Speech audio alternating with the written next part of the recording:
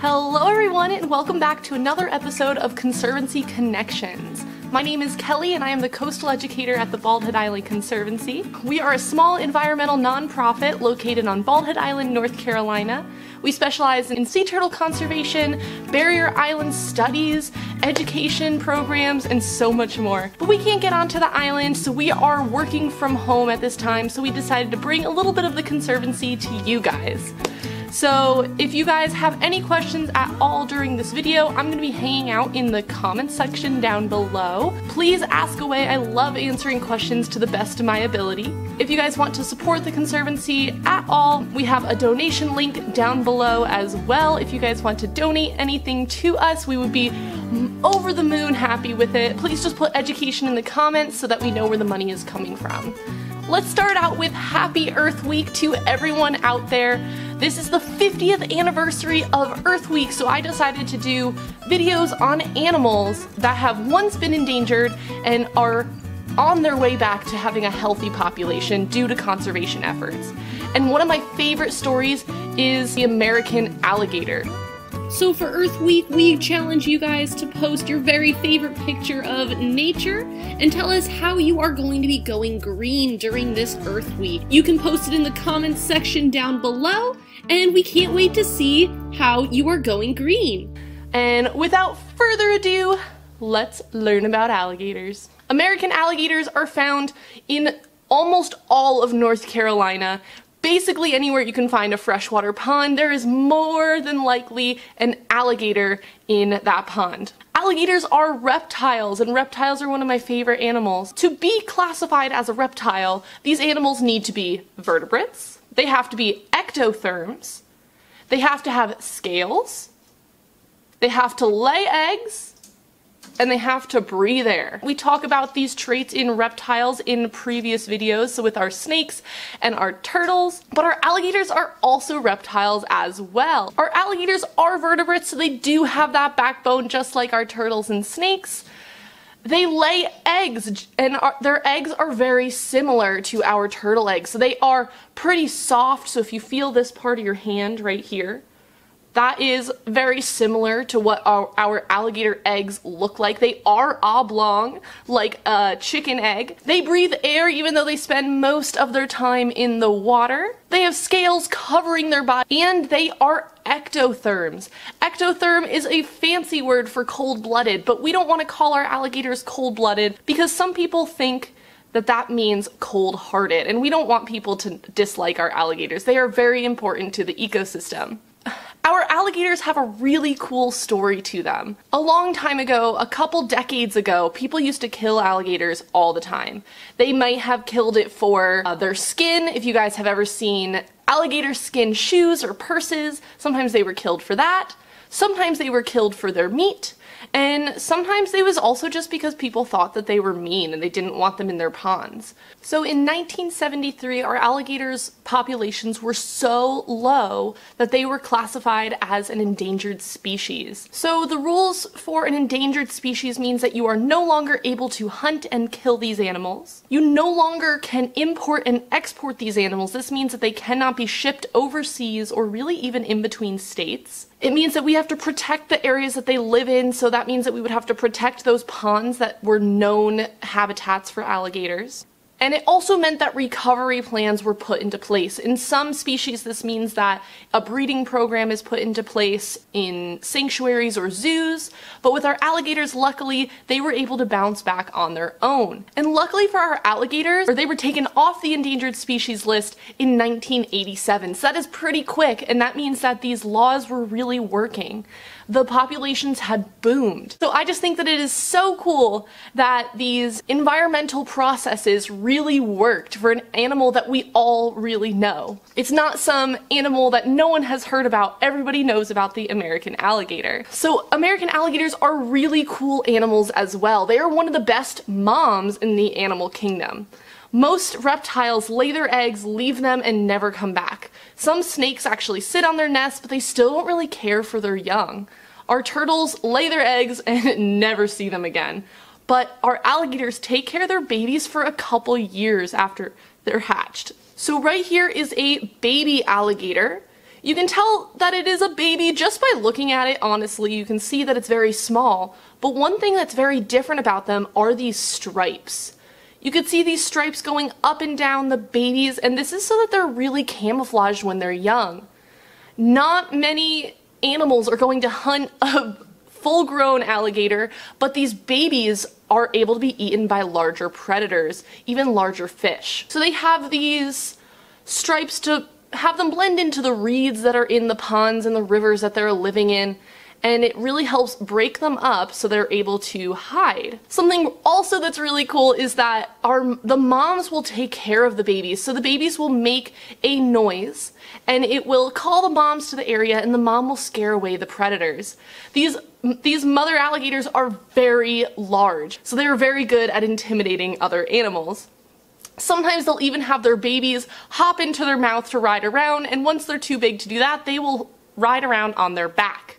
So if you do see an alligator that is relatively small and it still has these stripes, there is most likely a mother alligator somewhere nearby. They are ectotherms, so they do not want to spend energy on something that is not necessary. They spend all that time basking in the sun, they don't just want to throw it away. So alligators are not known for chasing people unless they are protecting their young. I know a lot of people say that you should zigzag away from an alligator. Most likely the alligator is just going to run to the water that's right next to you, so you should probably step away from the water. But if an alligator does chase you, which really does not happen, you should most likely just walk quickly in one direction. Our alligators are not very fast on land, they do not have the biggest legs, and they can support their body, but they can't run very fast. They are the fastest in the water, so you can see this really large tail that is half the size of their body. And it's really powerful and really strong. They can swim around 20 miles per hour while they can only run around 10, and those are in very short bursts. So they are going to most likely stay in the water because that is where they have the best hunting. Since they live in the water, they also have a protective coating on their eyes. And this is called a nictitating membrane. Can you guys say that with me? Nictitating membrane. And this is almost like goggles that go over their eyes. And these goggles go over so that they're able to close their eyelids so the water does not hurt their eyes and they can continue to hunt. If you do shine a flashlight around a pond at night and you see red eye shine, that is most likely an alligator because that nictitating membrane glows red instead of yellow. Alligators also have really cool teeth. They are carnivores, so they like to eat meat. When they're very young, they are mostly eating small invertebrates or little fish that they can catch, but whenever they are larger, they can eat things that are about the size of their mouth and sometimes larger. I have a alligator tooth right here, so this is what they look like. This is relatively small for an alligator tooth, but I just wanted to show you what they look like on the inside. So as you can tell, they are hollow. And a lot of people know that sharks have lots of teeth and they are constantly cycling through, so they always have sharp teeth. But alligators do this as well, but in a different way. Our alligators grow their teeth kind of like a stack of cups. So if this tooth that is on top gets too broken, too dull, it's going to fall out and there's still another tooth underneath it. So that's very sharp, so they are able to continue using those teeth. Since they are those apex predators, they need to have really sharp teeth so that they're able to hunt. There's also a really cool trick to tell how big an alligator is. So they like to hang out in the water kind of like this, just with their heads showing. And if you count the inches estimated, please don't get close enough to really put a ruler on their face. You can tell how long an alligator is just by looking at its head. The inches from their eyes to their snout is approximately equal to the amount of feet long this alligator is. So if an alligator is only 6 inches from their eyes to their nose, that's still a 6-foot alligator, and that's only a juvenile, but that's still pretty big. Male alligators can get to be They average about 12 feet long. That means that just their tail is the average size of a human, so they can get very large, while the females really only get to be about 9 feet long, which is still a very large animal. You can find these alligators in so many different areas. Most ponds have them, but one place that they are really well known for being found are golf courses.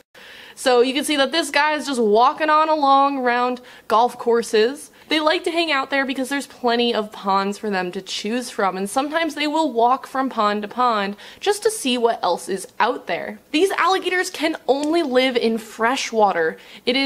Salt water is not good for their skin. Sometimes they will go into the ocean just for a little bit of a bath to clean off all of the bacteria that might be on their scales, but they are only going to be living in the fresh water. So a lot of people think that they are going to be found in our salt marshes around the island, but they are only going to be hanging out there for a short amount of time. A lot of people ask me, what is the difference between a crocodile and an alligator? There are a couple really easy ways to tell the difference between these animals. The easiest way is just to think about where you are. So crocodiles do not live in anywhere in the US besides the southern tip of Florida. So if you are in North Carolina or even Georgia, you are most likely seeing an alligator. That is the easiest way to tell the difference. Another way that you could tell the difference is by their size. Crocodiles can get to be larger than alligators. And then you could tell by the way their snout is shaped. So alligators have a U-shaped snout, and crocodiles have more of a V. But sometimes, especially if they are young, this can look very similar. Another way that you can tell is by looking at the way that their jaws are placed. So here is a picture of an alligator. You can tell that all of their teeth are coming from one direction, especially that large one. And this is a picture of a crocodile. Their teeth are a little bit more jagged. They're kind of coming from the top and the bottom. And that really large tooth is coming from the bottom. So this is an easy way to tell which one is which, but the easiest one is just to think about where you are living. So alligators are just such cool animals, and they have such an important story. And that is all that I have for you guys today. I want to thank you guys so much for watching this video. Keep your eye out for the next one coming out. If you guys do want to support the Conservancy, we have a donation link down below. Please write education in the comments section so that we know where it is coming from. And I want to thank all of you guys from the very bottom of my heart, and happy Earth Week, everyone. Bye.